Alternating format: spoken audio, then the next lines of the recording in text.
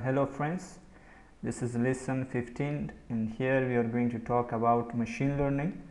And machine learning we are going to cover the following topics. First we have to know why do we use machine learning, and then we'll talk about what is machine learning itself, then types of machine learning, and we will give some examples for them.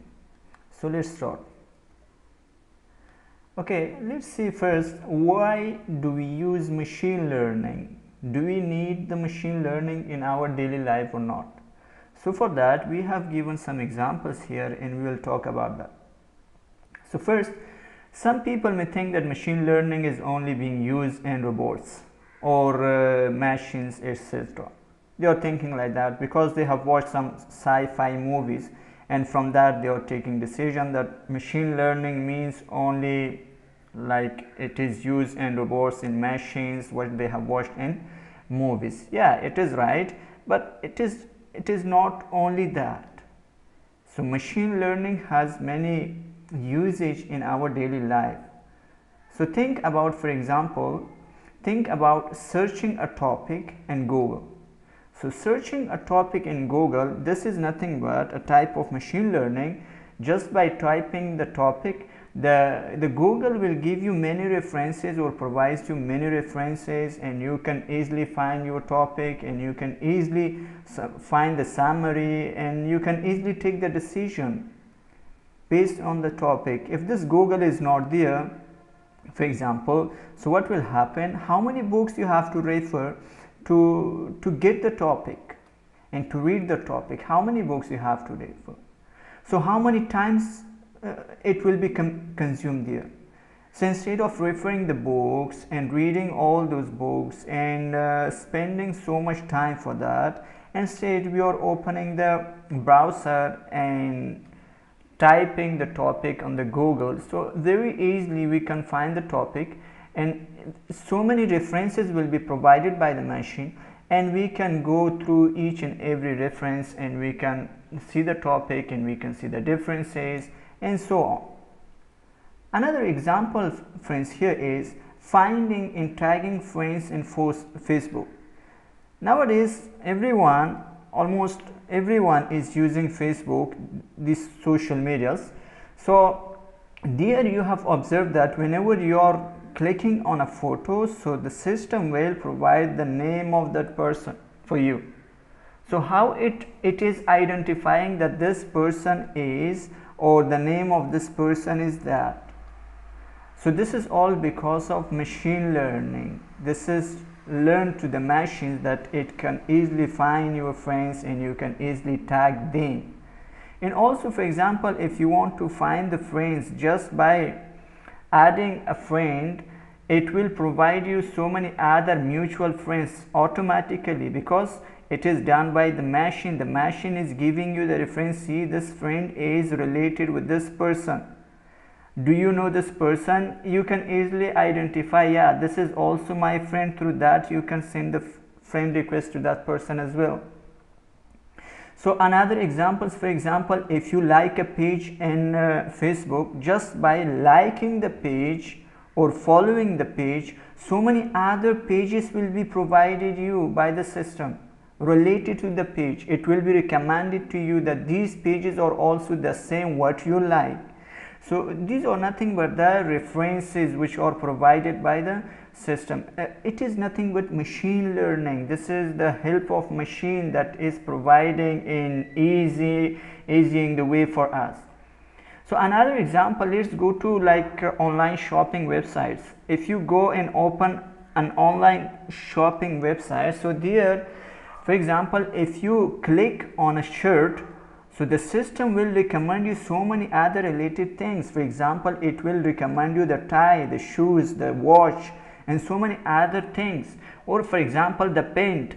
If you click on the paint, again the system will provide you so many other things like the brands, maybe different brands of the same shirt or paint it will provide you. So this is nothing but it is done all by the help of machine learning. So we can easily say that machine learning is nothing but it is easing our lives. and we are seeing them every day in our life. Those people are using the systems or internet. They can easily understand that how many facilities are provided by the system just by simply typing something on the Google. It is only giving you automatically, even automatically the system is providing you the full word or the full sentence or the full reference. It is providing you everything very easy. Everything became very easy by the help of machine learning. So this is showing us the importance of machine learning, how much it is important in our daily life. So machine learning is important. Now let's go and see what is machine learning then. So machine learning, here I have defined that machine learning is the process of giving the ability to machines. See here, the ability to machines. We are giving the ability to machines such as computers to learn from given data and without explicit guides by the user. So we are giving the ability to machines or computers, so the machines or computers think, or they can recommend, or they can think or calculate everything automatically. So then they will provide us so many facilities. So the process is complex, friends. It is not that much easy. It is so much complex because it uses what statistics and probabilities, these two mathematical branches. So machine learning use these things to find the base pattern in the data and reach the best solution or take the decision. So taking the decision by the system or best solution provided by the system, it is all done by some mathematical calculation in the back end of the system. So this is called machine learning. So it is the ability to give the machines to work or to take a decision or to find the best solution for us. So this is called machine learning. So machine learning is nothing but it is a game of correlations and relationships. This is important, friends, how it is working. So machine learning actually it has to find the relation between the different features. So features, or we can say predictors, or we can say the inputs what we provide for the system. The system first finds the relationship between all those features or inputs, and based on that relationship, how it is related one feature to another feature, it is taking the decision, or it can find or reach the best solution for us. So let's see the process here. What is the process for that? The process for that, here we have the data. The data means here is the input data, what we provide for the system.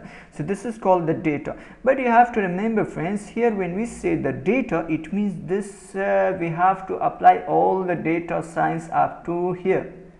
It means we have to clean the data, we have to obtain the data, explore the data, model the data, clean the outliers, nice data. If you remember all those 5 steps of data science, so you have to apply those all 5 steps here. The data is clean, the data is transformed, the outliers are removed, everything is cleaned. And now that type of data is provided for the system. Then the system is analyzing the data and finds the pattern between the data. Find patterns mean it finds the correlations, or we can say finds the relationship between the data. Maybe it is based on size, maybe based on color, maybe based on some common relationship or correlation between the features. So that will be found here. After that, based on that, it is taking the decision or predicting something for us. So that is, after that we will be giving the system some feedback. So based on the feedback, the system will do the same, or it will continue in the same manner. So let me give you another example here, friends, then you will better understand. So think about a recommendation system for online shopping. So for online shopping, if we open an online shopping website, so there we will give some preferences, or we will give some likes, or maybe like stars, or maybe we are writing some comments on that something.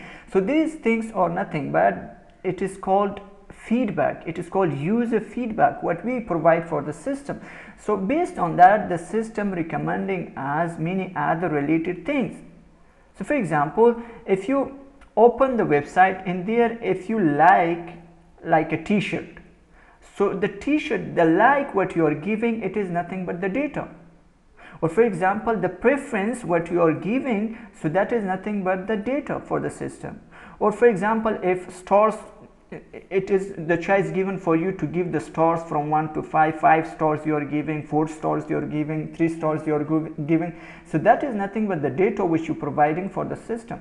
Or maybe you are writing or liking, commenting, something like that. So it is nothing but the data. Based on your data, the system is analyzing that and finds the pattern between and take the decision, and it will predict you or give you a best solution or reach a best solution. And the system is providing very much good or prediction. It will a good prediction for you. It will recommend you so many related other things and best things, the prices, everything, comparing, and it will providing you all those things. And it is nothing but the feedback or the data what we provide or give to the system. So that is called the data. I hope you understood this much. Now let's see the types of machine learning, friends. So when we come to the types of machine learning is classified into 3 types. So based on data type, mathematics and computational level, they are classified into 3 types. So the first type is called supervised machine learning. Now let's see what is supervised machine learning, friends. So when we say supervised, the name itself suggests supervised mean there is someone supervising or guiding the system. It means it requires a person or a guider to guide or supervise the system. And based on that supervision or guidance, then the system is taking decisions and predicting the output. So now here, as the name suggests, you have to supervise the machine, suggest or learn the system to work its own. So we are supervising how the system should work, and the procedure we are we are specifying how the system should work. So this is called supervision or supervised. The machine learns from training data. This you have to remember. The machine learns from training data which we are providing as input. So that data is nothing but label data. This point you have to remember, friends. Label data. Label data means the features or the predictors or the inputs what we are giving to the system. So that has some labels, and through those labels the system then can predict the output. So let's see what do you mean by this label. So supervised, here I have given you an example. Supervised machine learning or models might try to find the association between these labels. For example, between person's health features. So these features what we say, it is nothing but the input, or we can say the predictors, or we can say the data what we provide for the system. Let's have an example here, then you will understand this. For example, if the input is given for the system, these are called the labels. For example, I say fever, and then we say dry cough, and then tiredness, headache, and then sore throat. And based on these features, what we say, based on these features, these are called the labels. The system will predict that the person is in the risk of having coronavirus. So that decision, what the system recommends or predicts, that is called the response, or that is called the output, or it is called the outcome of the system.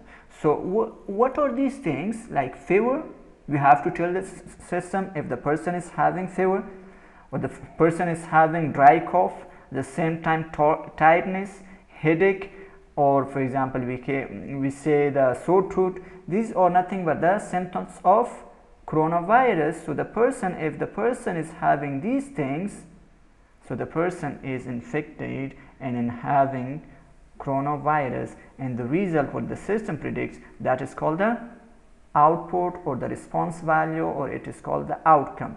So these things are called the features, or they are called the inputs, or these are called the label data.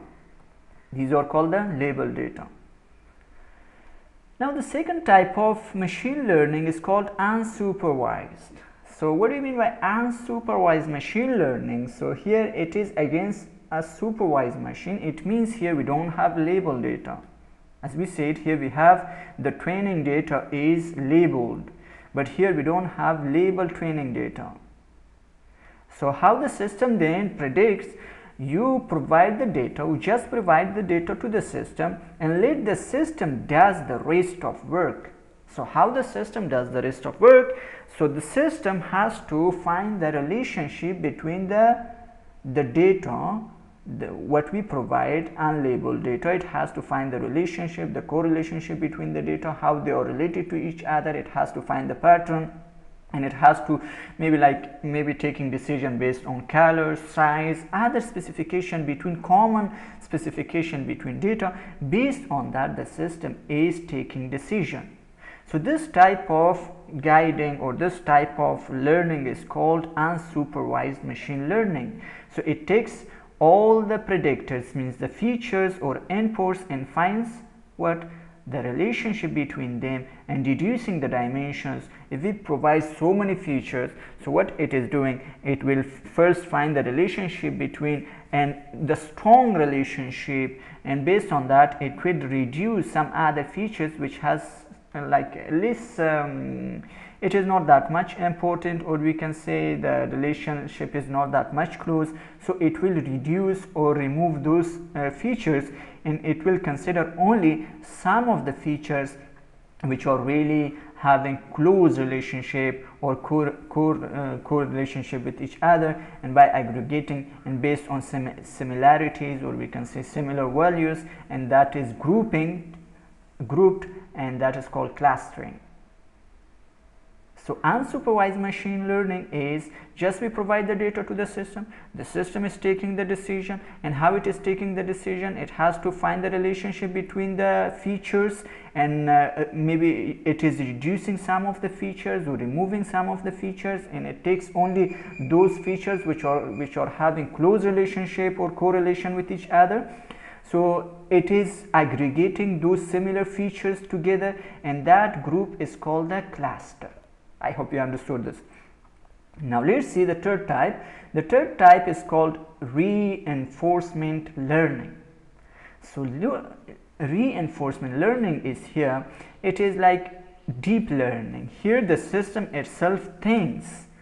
Like, see, the machine learns from the environment just by giving the machine the rewards.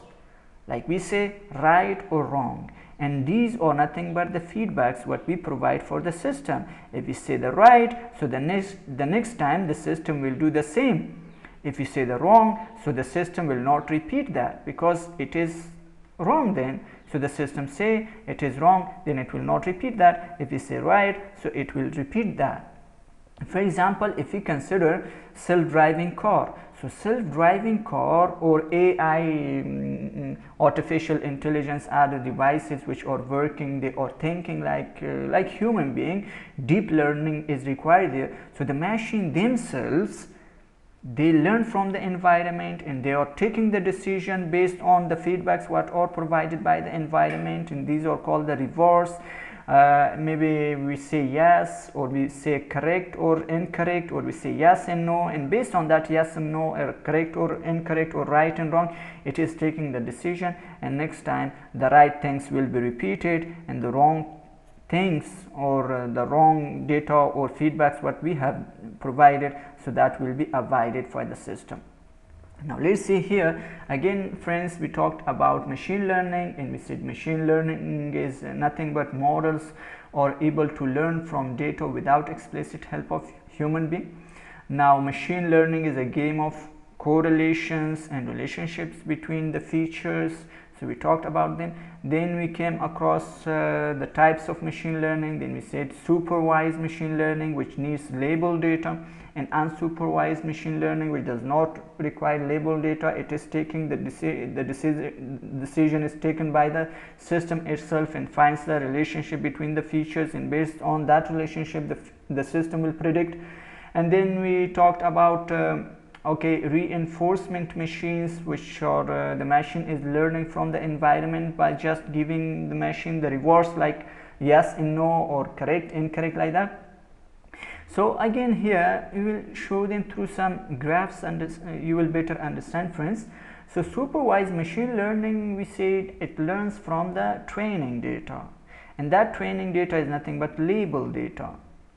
Now let's say here is an example, coronavirus symptoms. So the symptoms of coronavirus, like if the person is having fever or dry cough, tiredness, headache and sore throat and so on. So these are nothing but the labels, and these are called the features, or we can call them as the predictors, or we can say input data which is provided for the system. So based on these label data, then the system predicts. If all are positive, then the system will say, yeah, the person is infected by coronavirus, because these are nothing but the symptoms of coronavirus. So here, this is the data. The data, we have the output for the data and we have the input. So the inputs are called the predictors. The output is also called the outcome, we can say the response value. So here we have, these are the inputs: fever, dry cough, tiredness, sore throat, headache. If these things are provided by the system, so the system will respond based on these things, based on the data and features, the person infected with coronavirus. So this type of machine learning is called supervised machine learning, because we are providing the labels for the machine. So it finds the relationship between these features and these labels, and then it will provide us the outcome or the response value. So here again we have training labels. The training labels are fed to the system or supervised machine or model. Then the model is tested by that data, and that will be repeated so many times, like train the system or supervised model, and also tested so many times, and based on that the model is now ready. The model became a predictive model.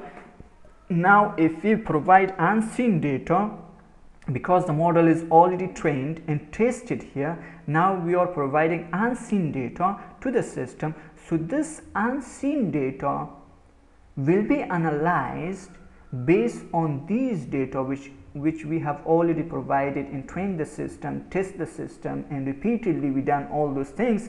So based on that, the unseen data will be analyzed here, and it will do some predictions for us, true or false, or we can say yes or no, infected, uninfected, we can say like that. And unsupervised machine learning, friends, we said unsupervised machine learning is trying to find the hidden structure in unlabeled data. We have unlabeled data, it has to find the hidden patterns, structures between the data, how the data is related to each other, the correlations between the data and object, and that is nothing but based on some similarities. We said color, size, shape, like that. So it is taking the decision. For example, see here, friends, in this figure here we have red data points, and we have green here, and we have blue here, and we have pink, like here, this color. So see, these data points are clustered here because they are in the same color. They are having the same color. They are clustered or grouped in a separate group. In here we have another group of similar data, and this is another group of similar data, which is called the cluster. So based on similarities, the data will be grouped like this into different groups, or these are called the clusters. Now again we are providing the data. The data comes to the unsupervised machine learning. The machine learning here, it is taking the decision between the data. It finds the similarities in between, and it finds the hidden patterns, the correlation, we can say the relationship, and based on that it will cluster the data, and at the same time it will reduce some of the dimensions if those features are not required, or maybe the relationship is not that much close. So those features will be reduced or removed from the consideration. So it will cluster the data like that based on similarities like color, features, some common things in between, they are aggregated. Now here most supervised learning techniques can be summarized as this. So here we have clustering. As I said, clustering means has goal to partition the set of examples into groups. As I said, based on similarities they will be grouped together. Dimensionality reduction aims to reduce the dimensionality of data. See friends, whenever we have like data here we may have some features that has not that much close relationship. Maybe the correlation value is so much less than, so we are not considering, and we will remove, or the system automatically will not consider those features and will reduce the dimensions of the data, for example. And also, like if we have so many dimensions, 3 dimensions, 4 dimensions, that is consuming the time also, and it is complexing the data also. So it is reducing the dimensions of data to, for example, 2 dimensions or 1 dimensions or maybe 3 dimensions or to lesser dimensions, so that will be faster and easily calculated by the systems, and also the system performance will be good, and also we can say the number of errors will be less there. Then outlier detections has a purpose to find unusual events. Outliers, for example, here if you consider this data point can be considered as an outlier because it is so much far from this cluster. Some data points that that has not so much related to the data, so those are called outliers or noisy data, that should be removed. For that also unsupervised machine learning is used to detect the outliers. Okay, novelty detection, we can say, deals with the cases when the changes occur in the data. Some changes whenever occur in the data, it will deal with that also. Now the last type what we talked, friends, it was unsupervised machine learning. So unsupervised machine learning, we said the machine learns from the environment just by providing the rewards like true and false, and based on that true and false the machine or the system is taking decision, and true will be repeated and that will be followed by the system. If we say false, so the system may not repeat those patterns. So this type of machine learning is very popular in AI or artificial intelligence, friends, robotics and like that. Example here which I have given you here, you see this image or picture here. Self-driving cars, how they are working, they are reading the data or the input through some sensors and act accordingly. So the data will be provided, they are equipped with some sensors, so the sensors are detecting the data, and based on that they are rewarded and taking the decision or action. The car then adjusts its behavior to collect more rewards. So the system should be in such a way that it is collecting rewards, and based on that rewards it is like predicting the output. For example, if the street is fully or the road is fully empty, so the car is it is like it has given the feedback it should be speed up. If the road is empty or there is no rush, or we can say there is not any other obstacle, so it can speed up. Otherwise, if there is something like rush is there or maybe the circle is there, it has to see the red lights. If the red light becomes green, then it can cross the like that. These are called the data or the input data or rewards which are provided by the system for the system, and based on those rewards the system is taking decision. Friends, I hope you understood this much. We talked about machine learning, and we said first the importance of machine learning, types of machine learning, and we defined and we provided some examples for all of them. I hope you understood this much, friends.